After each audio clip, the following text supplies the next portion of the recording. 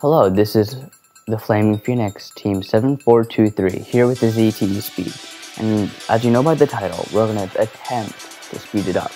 So basically, the ZTE phone itself has a quad-core Snapdragon processor, meaning itself is a fairly powerful phone.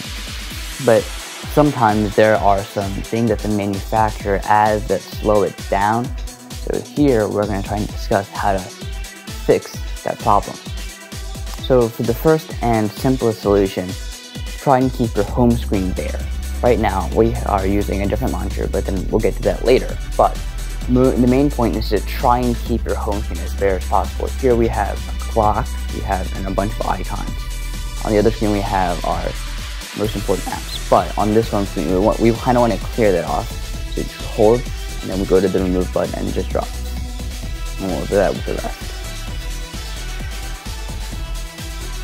Except we do want to keep the battery icon, as you can see here, so we can know how much battery percent we have left on the device. I'm going to move it over to our main screen. Okay, now we have, when you delete the screen, so now we should only have one screen left. So that will reduce the memory that the phone has to keep in memory, so that it can constantly go back to here and there's not as much lag. Let's also delete the screen. So that should speed up the phone significantly. So second, most of you must have actually enabled developer options. So developer options allows you to take many options, like make a desktop backup password, meaning when you want to back up your phone to the desktop, you have to set a password. You have to stay awake, and you also have to enable USB debugging, which is crucial for downloading apps to the phone. But also in developer options, you can actually change the window transition and animator duration scale. So what you want to do is make them all to 0.5 or off. We give them at 0.5 because it looks a little bit nicer, but you can choose it however you want to.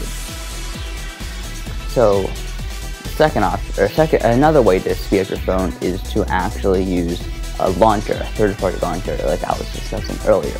So we recommend using Nova Launcher. We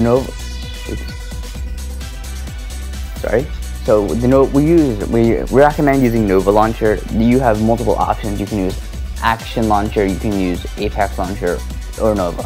Those are the three fastest launchers on the Play Store.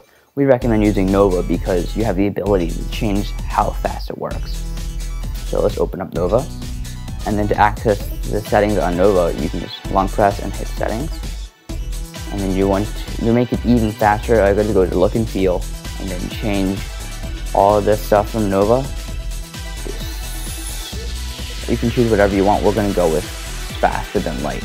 We normally keep it at Nova because it's fast enough, but let's find out.